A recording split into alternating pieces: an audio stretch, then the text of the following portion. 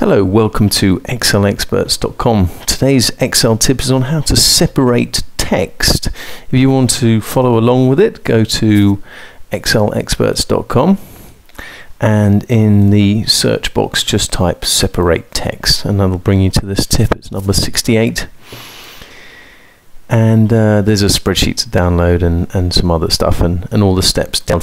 So here's our text. It goes A space B space C, etc. And we've also got some other text below that, which is A /.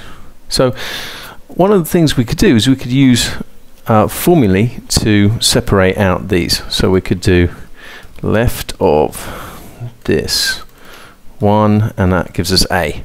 And then we could use the mid formula to find out where B is, etc., etc.